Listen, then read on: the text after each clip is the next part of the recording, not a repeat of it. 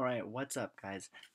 Probably the most asked question to date that I've gotten has been about how to address cellular respiration. So, believe it or not, today I'm not even going to give you a question. Today I'm just going to go over the fundamentals of cellular respiration. And I know there are tons of videos out there, like Khan Academy, that have videos about it. But the thing that makes this different is over the next, I don't know how long it's going to be, but I will give you pretty much everything you will ever know. I know Khan Academy has like 6, 7 videos on respiration. I'm going to boil that all down into the basics that you will need for the MCAT that show up almost 99.99% of the time. So hopefully it'll be a great way for you to make sure you address every aspect of cellular respiration. And with that, you will be able to address all questions that come up about cellular respiration. So obviously before we start, make sure you understand this equation is the one that's responsible for cellular respiration. Glucose plus oxygen yields carbon dioxide and water. It's an oxidation reaction, and in the process, you get energy out. This entire process happens in 3 steps. And so now I want to talk about what those 3 steps are. Okay? And for this, I'm going to give you a foolproof formula. All right? Every step of cellular respiration is listed on the right here. So actually, I lied. I said it was 3 steps. It's actually 4. But we're going to go over each of these steps. But if you know all 4 of these steps, and know these 3 things that I'm going to talk about on the side, you see 1, 2, and 3, you are golden, okay? So first of all, there's glycolysis we're going to go over, then there's pyruvate decarboxylation, citric acid cycle, and the electron transport chain. But for each of these 4 steps, you should know these 3 main things. You should know the location it happens, okay? Where does glycolysis happen? Where does pyruvate decarboxylation happen? All of that stuff. The other thing you should know is what goes in and what comes out, all right? What goes into glycolysis and what comes out. Don't worry about memorizing every enzyme. Don't worry about memorizing every substrate, every intermediate. No need. You just need to know what goes in and what comes out.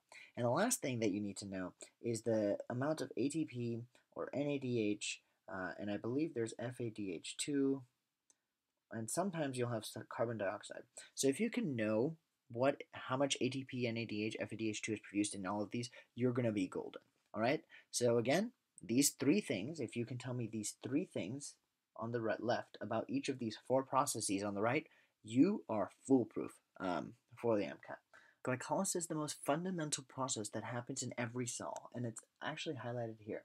And the cool part about it is any cell on this planet that you find has been shown to undergo glycolysis. And because it is such a fundamental metabolic process, it happens in a place that is readily accessible to all cells, the cytoplasm.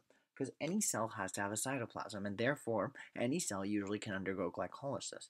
And so that's the first thing you'll need to know. Second thing is the input and output. The input into glycolysis is, well, you're starting with glucose, right? We know respiration starts with glucose, and because glycolysis is the first step of respiration, we have to have glucose. And the output, now this is going to be a bit tricky, but you should know the output is 2 pyruvate molecules. And another thing I'm going to point out is respiration becomes really easy to understand when you start counting your carbons. All right, so let's make sure we understand glucose is a 6-carbon sugar, and therefore if you end up having 2 equivalent sugars that come out of it, both of these have to be 3 carbons each, just because of the conservation of carbons, right? And so that's glycolysis, the inputs and outputs. And now you don't need to know really anything in the middle here. Don't worry about it. But the last thing you'll need to know is the NADH, FADH, ATP, and CO2. Well, the thing about glycolysis is that there's no CO2 produced. We haven't produced any CO2 yet. Notice that our carbons are all still intact. However, one thing you may know is you produce 2 NADHs in glycolysis, and it's kind of mentioned down here. But if you didn't know that, you can memorize it, or eventually you'll see that I have a way that I remember things, but we'll go over that. The other thing is 0 FADH2s are produced in glycolysis, and you also have 2 net ATP produced. All right, I'm going to make sure you understand this is net and not 2 actual. There's 4 actual produced, but there's 2 invested initially, so you have 4 net overall. So that's all you need to know about glycolysis. Like, honestly, if I were to rate the number of things that get asked about glycolysis, it usually has to do with these 3 things. Sometimes you'll get asked about phosphofructokinase as an enzyme, but really, if you know these 3 things, you're already doing really well. Okay, so now remember at the end of glycolysis, we end with pyruvate, and pyruvate is shown on this picture. I'm circling it on this picture as well. The next thing we're going to do is we're going to get this pyruvate, which was in the cytosol, because remember, it happens in the cytosol, the glycolysis. We need to decarboxylate it. and we're going to decarboxylate it. As you're going to see, it's going to get decarboxylated as it goes into the mitochondrial matrix. So the answer to the location is matrix of mitochondria, right? And so this pyruvate, another thing is, you may not know what pyruvate decarboxylation is, but let's be intuitive for a second. Decarboxylation. What the heck does decarboxylation mean? Well, when you desegregate something, you take the segregation out. And carboxyl is just a C-double-O. And so what you're going to mean is you're losing CO2, right? You're losing CO2.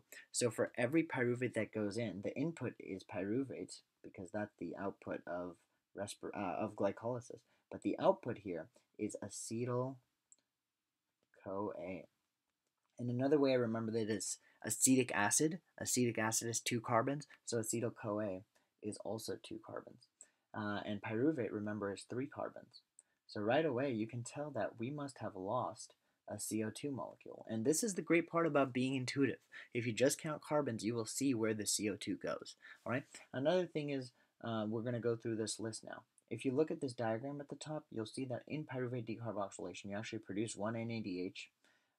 You produce no FADH2s, you produce no ATPs, but you do produce, again, 1 CO2. You lose 1 CO2, so that when you exhale, that CO2, 1/6 of those is coming from this pyruvate decarboxylation process.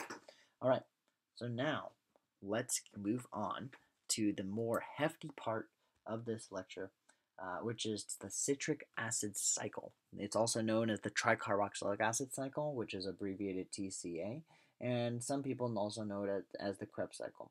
Knowing all 3 names will be in your benefit because they can be called anything. All right, so remember, the location is, well, we're already in the matrix of the mitochondria, and so why not just stay there? The location of the citric acid cycle is matrix of the mitochondria. But again, always know the inputs and outputs. You'll know that the input is acetyl-CoA, right? Because that's what we made, and this diagram at the top right shows you that acetyl-CoA is our starting point. But what is the output? Well, again, the citric acid cycle is a cycle. So you may be confused with what the output is because when you put something in, it should get regenerated. And you're right, because what's going to happen initially is acetyl-CoA will join with oxaloacetate to form citric acid, which is why it's called the citric acid cycle, because citric acid is the first thing formed. But the point is, over the long term, every carbon in acetyl-CoA gets released as CO2. Okay? And remember, just so we're clear here, for every glucose molecule, there's 2 acetyl-CoAs, and therefore you do this cycle twice. So everything I'm mentioning to you has to be doubled if you wanted to take 1 glucose into consideration. So remember, the input is acetyl-CoA into the citric acid cycle, but the output is that those acetyl-CoA molecules, the carbons in those acetyl-CoA, will be lost as carbon dioxide. All right, so for 1 glucose molecule, we have 2 acetyl-CoAs, right? Acetyl-CoA. And because we have 2 acetyl-CoAs, everything in this cycle that is produced will get multiplied by 2. So you'll see that in this cycle, we produce 3 NADHs. So if we wanted to take 1 glucose, that would mean 2 acetyl-CoAs, then we would have 6 NADHs, right? And now we go to FADH2s, and you'll see that there actually is 1 FADH2 produced, but we're doing the cycle twice, so there's 2 FADHs. Do you guys see how intuitive this is for me? You have to follow a very logical sense here, okay? And now we have to see how many de novo ATPs are made. There's a GTP here, but the GTP ends up eventually becoming an ATP. So for all intents and purposes, there's 2 ATPs because you end up going through the cycle twice. And last but not least, well, how many CO2s are released? Well, now this is the tricky part, because we had our glucose molecule, right? And in our last step, we lost 1 carbon dioxide from our glucose molecule. But here's the tricky part. We actually ended up doing this twice, right? Because we had 1 pyruvate go through pyruvate decarboxylation, you lose 1 carbon dioxide, and then we lose another carbon dioxide because the second pyruvate does the same thing. So technically, we only have 4 carbons left from our original glucose, and all 4 of them are lost in the citric acid cycle. So majority of the CO2 you exhale, another great MCAT question, where does most of the CO2 you exhale come from? It comes from the citric acid cycle, all right? And so this is just all the numbers for 1 glucose molecule. And now, last but not least, we are on to the electron transport chain. I show a picture here first just because it's a very intricate process. the NADHs that we've produced so far and the FADH2s we've produced so far are going to drop off their electrons here, and those electrons will be used to generate energy in the form of ATP. How is this energy made? Well, now let's analyze it. Where is the location of the electron transport chain? Well, the location is the mitochondrial membrane, the inner mitochondrial membrane. Because remember, where was the citric acid cycle?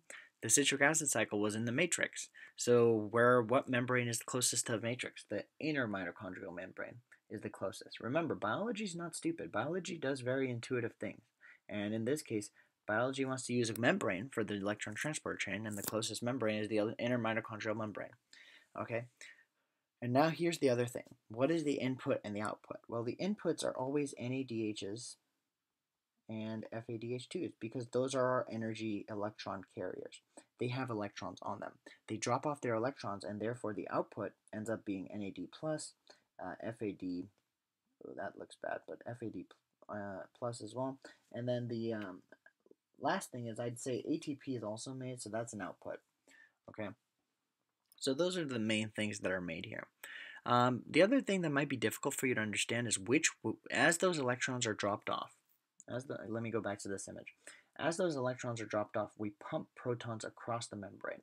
And as you pump those protons across, they eventually come back down this thing called ATP synthase and generate energy. And this ATP synthase is a rotor that generates AA energy.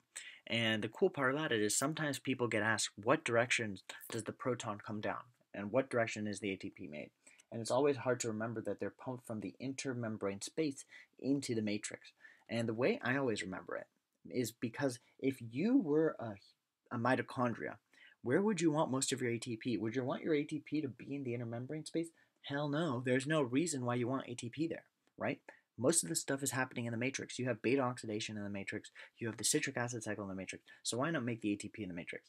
So the protons are pumped across, and then they come back down into the matrix, and they form the ATP in the matrix. So that's how I kind of reason that, the protons are pumped from the matrix to the intermembrane space, and then eventually come back down to synthesize the ATP that we're talking about. Okay, so those are inputs and outputs, and the amount of ATP produced. Well, let's do this for one glucose molecule, okay? If you wanted to do the math for one glucose molecule, which I'm sure you have all done, but let's be precise here. If you go through everything I've done so far, everything properly, you'll see that we have a total of 10 NADHs produced. That's a lot for one glucose molecule because we had 2 here. Let me even break it down for you. I'll be nice, right? We had 2 from glycolysis, right? We actually had 2 from pyruvate decarboxylation, right? Because we go through that process twice. And I believe we ended up having 6 from the citric acid cycle. And so when you add those up, that's 10. And how many FADH2s do we had? Well, we had 2 FADH2s just from the citric acid cycle, right? And so that's important. 2 here and 2 here. And how many ATPs in general have we already produced? Well, we've already produced, remember, we already produced 2 from glycolysis, and then we had another 2 in the citric acid cycle. So we had 4 total, and now we had all these stored ATPs in FADH2s and NADHs. The general belief is that each NADH can make about 3 ATPs, which means that would mean 30 ATPs from NADH. And then the belief is that every FADH2s can make 2 ATPs. So that's 4 ATPs from FADH2. So when you add this all up, you get 30 plus 4 plus 4. You get 38 total ATPs, which is a pretty good estimate. All right. And did you see that? I'm kid you not, I have not looked at a single note this entire presentation. I've used the images to guide me, and I'm showing you how you can intuitively think about respiration.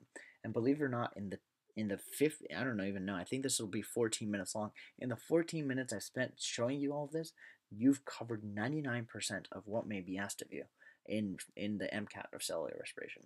So with that, I hope you find this helpful. We just literally broke this entire diagram down.